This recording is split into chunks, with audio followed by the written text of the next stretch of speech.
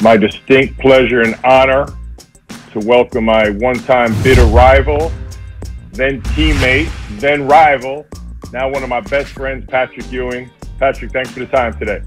Hey, it's always great to see you, Chris. And yes, we have had a lot of tough games. There's been times when we almost come to fisticuffs, but we have managed to stay friends through all of it. What do you think when you see today's NBA players? Like I do the Warrior games. We're on Warrior Pregame. So we're playing Dallas last week, and Kristaps Porzingis has Steph Curry on him. He's in the paint, and he runs out to the three-point line. How does that sit with you? Well, you know what? I don't have any problem with those guys shooting threes. But if I got Steph Curry on me, I'm not going to the three-point line. I'm gonna post his little butt right deep in the paint, throw me the rock, turn around and dunk on him. That's what I thought. What are you seeing? What's your scout report on James Wiseman? Well, you know, I saw him play a little bit when he was with Penny, and I've seen him play a little bit with Golden State. You know, he's young, he's athletic. Right now they need him to play defense, block shots, use his athleticism. I see him, you know, stepping out and hitting the threes. So, you know, they have to play him. To me, for him to be great, he just has to continue to work at his game, continue to work at his craft, and just don't fall in love with the three. You have to be able to do both. You have to be able to shoot the three if you have that ability, but also know, like you were talking about earlier, if I have Steph Curry on me, I'm not going out to the three-point line. He has to know when to shoot the three or when to post up. And I think that's the biggest thing bigs in this era have to learn. Give me a little scout report on Draymond Green. I love his game. He's undersized. He talks trash. He reminds me of Oak in a lot of ways.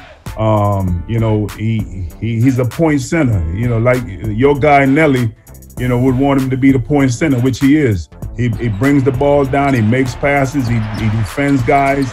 I mean, he's a true student of the game. I love him. I love his game. I would have loved to have the opportunity to play with him. I sent you something on your phone, a picture of Mitch, Tim, and myself with you in the center. For the Bay Area, was there ever a chance Patrick Ewing was going to join Run TMC? Oh, definitely. It definitely was a chance. You know, imagine all of us playing on one team. They talk about these guys teaming up. We would have won a lot of titles, but it almost came to pass, but it didn't. And I was a Knick for 15 years.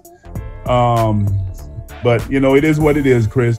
Let's talk real quick about the '92 Olympics. I always say it was amazing how this group of superstars became a team quickly, both on and off the court. Like I said, I see it. You right there, bro. Right. You know, you and I, we were already friends. Michael and I were already friends. Charles and I was already friends. You know, the rest of the guys I knew, we palled around a little bit, but the whole experience was great. You and I, those guys was going to go play golf. You and I was always going to the gym working on our game. The fact that we did it, and we did it with class. Most of the Europeans who came after the '92 Dream Team, they started playing basketball because of us. You know, we changed the way they looked at sports. All of those guys wanted to be professional soccer players, or they played soccer. But because of the way that we played, the way that we carried ourselves, it changed a lot of people's thinking and minds of the sport that they wanted to play. But you know, it was a great experience. The practices were 100% much better than the games. We kicked butts and took names, but in practice it was heated. Michael, Magic, Larry, you, me, Carl, David. It was a great experience. Patrick, and you faced those incredible Bulls teams when you were with the Knicks, right? Just right. An incredible dynasty. The Warriors had a similar 5-year run, 5 finals in a row, right? With incredible teams. Where do you think they fit? Compare historically speaking, you know, that 5-year run with Steph, Clay, KD, Draymond. Where do you think they fit in historically? I mean, they're right up with all the great teams. You know, not too many guys are able to make it to the finals as much five straight times.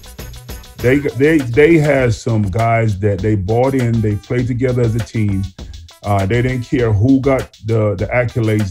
They just went out there and tried to do the best they can to try to dominate.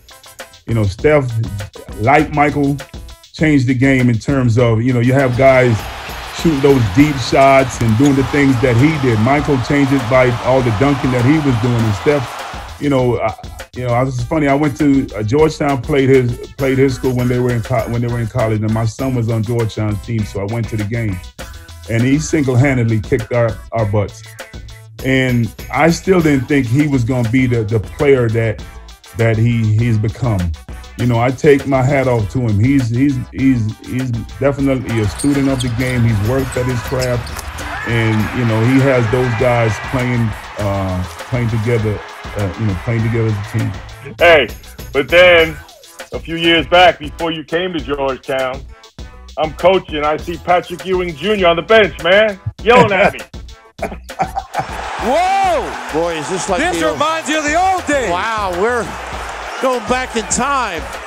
Yeah, you and him got into some kind of everybody was calling me and said, wait a minute, it's Georgetown and St. John's again. I see your son out there, him and Chris getting ready to mix it up. I couldn't take on you, man. I go for the smaller guy, man.